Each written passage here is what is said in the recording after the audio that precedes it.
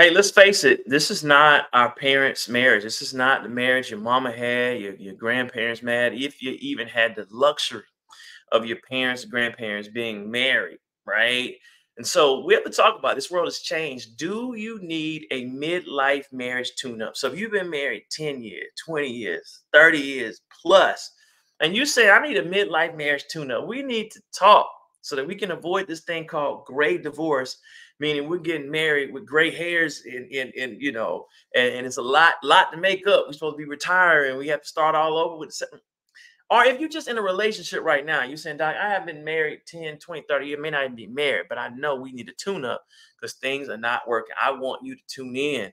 I'm going to give you 6 questions, 6 questions to ask to tune up your own marriage, to evaluate where you are. It's like the mechanic that's coming in and doing a service request at $40,000, $50,000, 50,000 miles. I'm going to give you 6 questions to ask your spouse.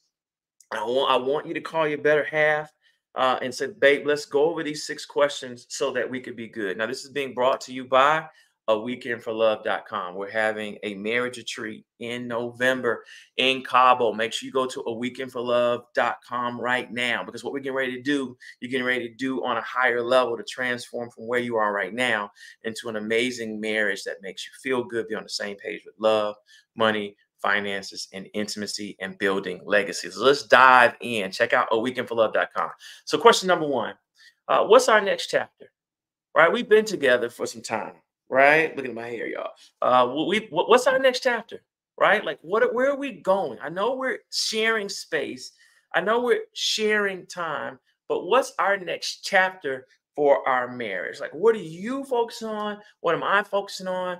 And what are we focusing on? Are we going towards more balance? Are we building wealth? Are we preparing to take care of parents? Are we going to spend more time? Do we need to go back to the beginning where we had date nights and spent quality time before we had the house, the cars, the businesses, the kids' activities that keep you away from sports, taking care of mom and dad from both sides? Do we need to go? What's our next chapter? All right. Number two.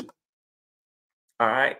And let's a little bit. We need to talk about the next chapter so that we have the same vision. Without a vision, the people perish, but with a vision, people flourish. Number two, what are we modeling for our children? If our children are watching our marriage, what are they watching? What are we modeling? Are we modeling affection? Are we modeling high conflict? Even our adult children, what are they doing in looking back at marriage? Because believe it or not, children are deciding whether or not they want to get married based on the marriage that they saw. Right? Does this mean that the woman does everything? She cooks and cleans and earns a living. The woman does nothing, and the dad is stressed out. The husband is stressed out. Is the husband loving, affectionate? Is he soft? Is he kind? Is there a mix? Do they have business meetings? Do they go to church together? What does it mean, right? So what are we modeling for our children? Number three, this is an accountability check right here. How do I contribute to our problems? How do I contribute to our problems? I know right now I work entirely too much, and I need to have verticals. I need to work on one thing, have that thing popping, and then go on to the next thing, have that thing popping. But the way my brain works, I want to have three things popping at the same time. All right. But when I'm over capacity, it leaves little time for me to have to give to three kids and a wife and a brother and parents who are all number one on my list above work and legacy. You feel me? So just to be open, like, how do I contribute to our problems?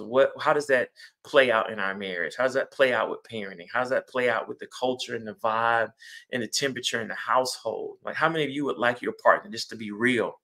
But if you start with you, right? You can avoid the defensiveness because each one of you say, well, here's how I contribute to the problems in our marriage so we can adjust it. Number four, what skills have we developed? Like, let's do strength-based as well. Like, we first started, we couldn't argue without fighting. Now we can have a disagreement and agree to disagree and come back to it. We never used to share finances. Now we have a shared account so I can see what you're doing and I'm doing. We have business meetings to make sure that we're on the same page so that we're in the same financial headspace. All right. Congratulations to you couples doing it. Number five, is this relationship worth it? Is this marriage even worth it anymore? Like, are we losing years off of our life because we're arguing? Is this hurting more than it's helping? Would we be better off? Would my life be better without you? Would I not have an ulcer? Would I be able to get a word in edgewise with another partner? I'm just keeping it real. Is our relationship worth it anymore? And if not, should we make the necessary changes to either go our separate ways or change it to where our relationship is now worth it, not only for me, but for you and for us? Then number six, should we seek outside help?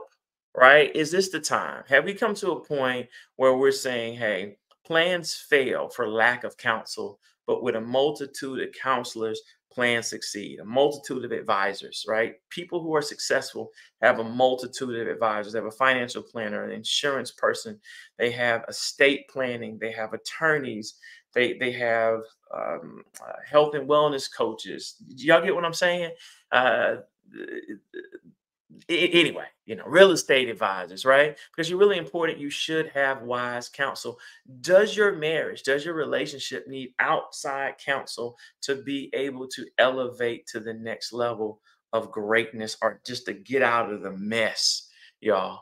Right? And remember, if you're looking for an experience, I want you to check out a weekend for love.com coming up in November. We have a few slots left for couples who are married or engaged and want to take their marriage to the next level and know, hey, with this world, we need to make some rapid adjustments, and we need to do it now because we're not divorcing for nobody, but we're not staying in something toxic or something that doesn't feel good, right? Or if you have dreams, you're one of those top 5, 10% couples that's like, look, we're trying to stay above the mess. We too busy trying to have legacy. We still trying to add a wing to the house. We trying to have legacy for our kids. We're trying to be on the same page because the divorcing would hurt us financially, emotionally, legacy wise. Come on now. Can church say amen? So listen, pull your sweetheart up. I want y'all to send me emails. Let me know how this worked out for you. Right? Let me know if this was beneficial. I don't care if you are in high school watching this. These are great questions, except for the children. You can kind of talk about what your parents are modeling for you. But if you're in high school, middle school, college watching this, and you be like, look, relationships are savage on all levels. But for those of you who are married, you veterans and relationships and in between, let's go ahead and knock these 6 questions out and let's tune up so that you can be a well-oiled machine when it comes to your marriage and your love life because it matters to your head and your heart. I'm Dr. Tartt. Take care. God bless.